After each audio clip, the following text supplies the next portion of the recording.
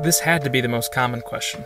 How do you choose which color to underpaint with? There's not really a one-size-fits-all kind of answer here, so I'm just going to do it with 6 hues on the color wheel, and you can use it as sort of a template. I think people are kind of looking for an answer that will just make their art look good, and unfortunately it's not quite that easy, and it really just involves a lot of experimentation. I have mentioned in other videos that blue is a pretty good standby option, but that kind of depends on your subject being outside and underneath a blue sky. Usually you don't underpaint just a single subject like this, you would be toning the entire page with that color.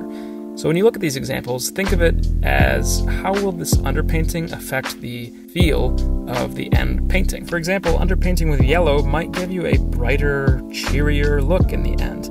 Underpainting with blue might give you a darker look, and it just depends on what you want the final product to look like. What color do you usually tone a page with? Let me know in the comments, and subscribe for more watercolor.